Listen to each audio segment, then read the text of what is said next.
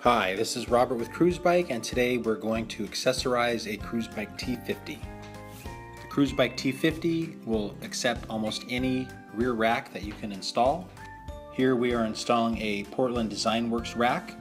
Our racks from CRUZBIKE include two 15mm spacers, which bridge the gap between the narrower width of the back of a CRUZBIKE and the standard 135mm width of a rear rack. For most racks, the upper struts can attach straight to the seat strut clamps. We will level up our rack and tighten that up and install panniers or bags of your choice. The CRUZBIKE Sling Pack works great on the T50 as well. Simply straps under the seat and around the back.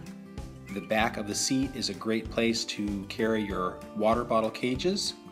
Simply install them with bolts through the front of the seat and attach the cage with some M5 nylock nuts. A light can simply attach to the back end of the seat stay, and using the tab on the front of the boom you can install a small knob and then attach your front light.